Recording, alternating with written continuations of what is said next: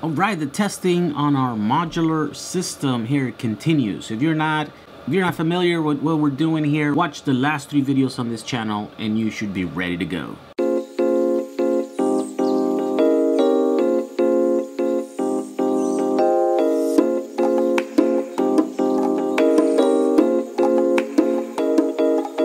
Alright, one of the things that I wanted to test is to see how much these little cell fuses will blow at, right? I've done that about 3 years ago, but now I have new batches of resistors that I'm using, so I want to know where they burn at now. So I did this little test. Let's watch the video. Okay, so it's recording. Alright, here we go. 8 amps. Ooh. Alright. Right at the instant where the fuse blew, the meter was reading 10 amps. So I guess I have 10 amp fuses. Another thing that I noticed in my previous test was the fact that when I loaded a board, I would see cell number 1 having the highest voltage and cell number 7 having the lowest. And every cell in between will be gradually less and less. My hypothesis is that, well, that the extra resistance of these long trays going from cell number 7 all the way to the top of the board to the connectors is doing that, right? So I wanted to test that today by changing the way I connect these boards and see if I can eliminate that little slant that you will see on the cell log 8. So let's start these tests. All right, let's load up this battery pack.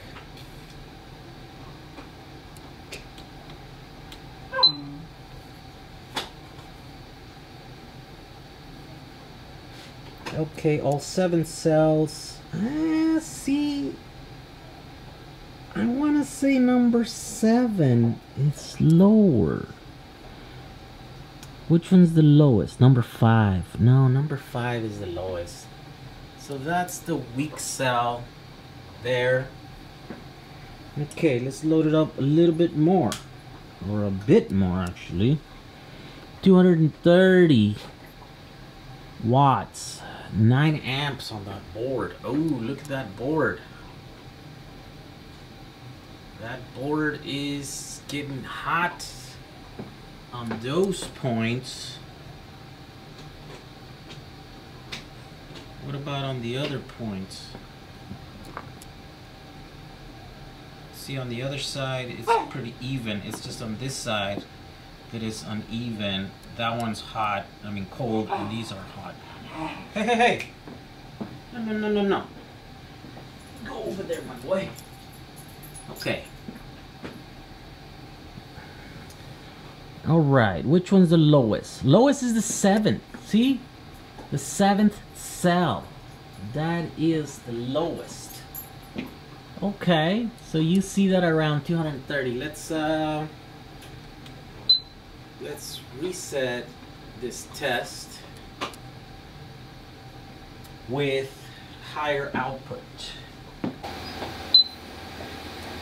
All right, 280, 300 watts.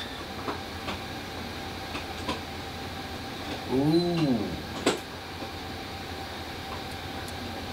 Ooh, 133. Those are getting hot.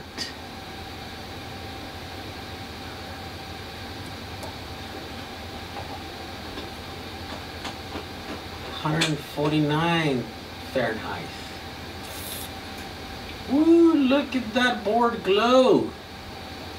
This is what? 300 watts. 165. That's the weak point in that board, is that one right there. Look at that. There's a delta of 60 millivolts, and number 7, cell number 7, is the lowest. And I mean, look at that. It just looks like it goes higher and higher. Number one being the highest. Number one is being the highest. So that is a problem.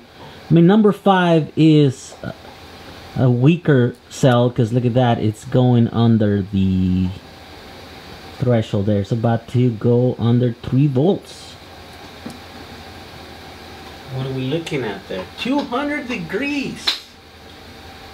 Ooh, yeah, this board can do 400 watts.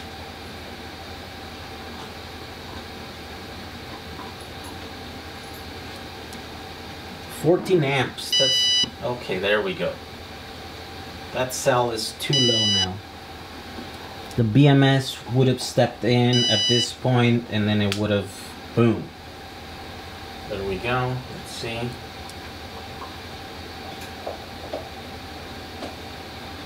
There we go. So now it bounced back. All right, let's change the wiring. Now the negative is here, right next to the most negative from the cell, and the positive is being grabbed from here, which is about the same distance from the most positive cell. So now they have equal distance, there's symmetry there. Let's see if that makes a difference on how each cell gets loaded up. All right, take 2. Now the terminals are symmetrical, so let's see if that, see how these do.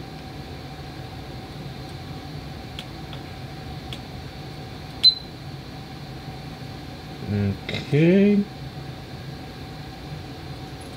160 watts.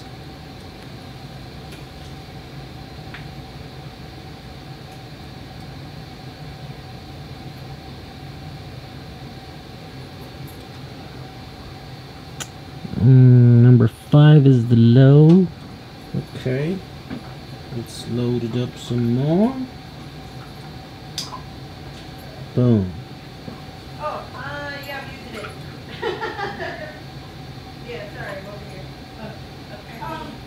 300 watts.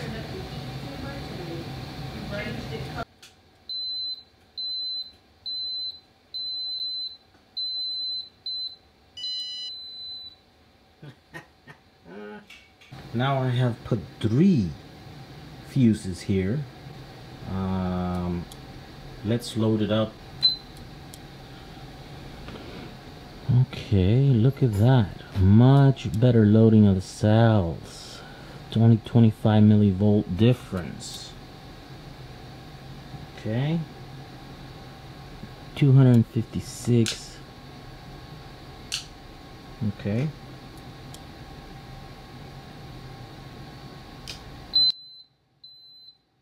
Look at that. Even at 400 watts.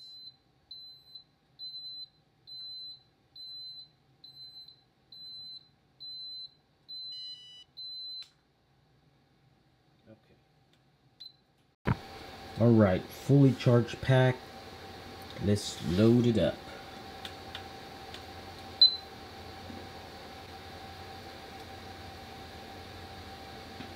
What are we doing here?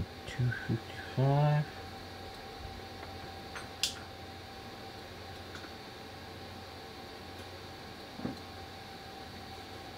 $400 watts.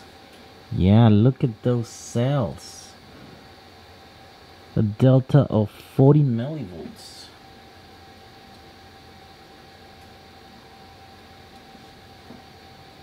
There we go. Okay. Let's rewire it. Let's load it up with 400 watts. And look at those cells. There's a delta of 54 millivolts.